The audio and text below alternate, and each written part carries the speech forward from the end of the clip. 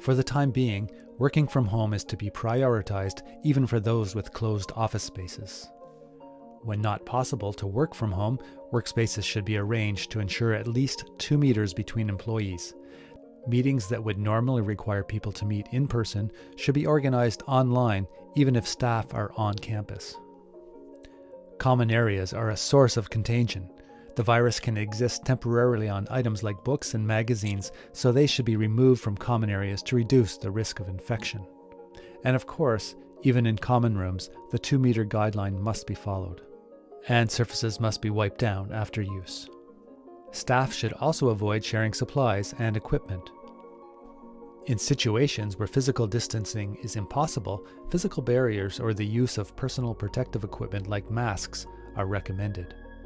Adjusting schedules is another way to reduce contact. For example, break times should be staggered to minimize the number of people sharing the break room at the same time.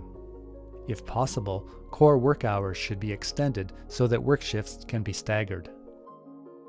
If the situation permits, employees can be assigned to small work teams and then arrange on-campus rotations to reduce the number of interactions.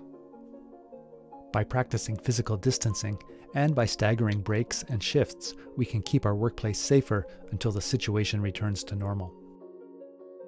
Please visit the McGill Coronavirus website for more information.